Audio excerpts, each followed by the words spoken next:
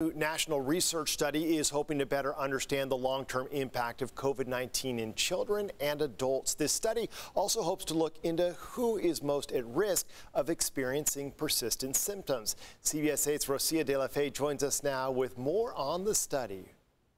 Yeah, that's right. This is being called the first of its kind study across the country, and it's hoping to answer questions researchers have been asking since the onset of COVID-19.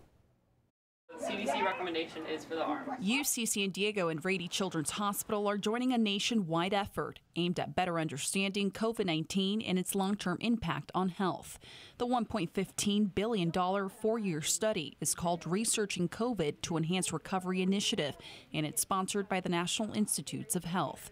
The study will look into long-term COVID symptoms in children and adults that can last for weeks, if not months, after being infected.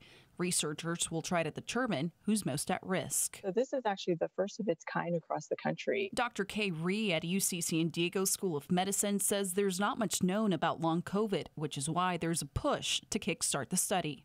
I'm hoping that this effort will really try to help illuminate some of those answers for us. Dr. Rhee says symptoms of long COVID in children include headaches, fatigue, chronic cough, and even the loss of taste and smell, among others. This is affecting kids and adults alike, and we just really don't know much about it. Who's at risk and why do some kids get it and some kids don't? 20,000 children and their parents will participate in the study nationally. Researchers here locally are looking to recruit about 600 to 700 families to participate. So we're going to potentially have a lot of impact in trying to understand, what's happening with these kids. Why are these kids getting long COVID and what does it look like? Locally, the study will evaluate how often these cases happen within our community and its risk factors in newborns, children, and young adults. Researchers say their goal is to better understand the disease so they can develop better and more efficient treatments and prevention strategies for those at risk.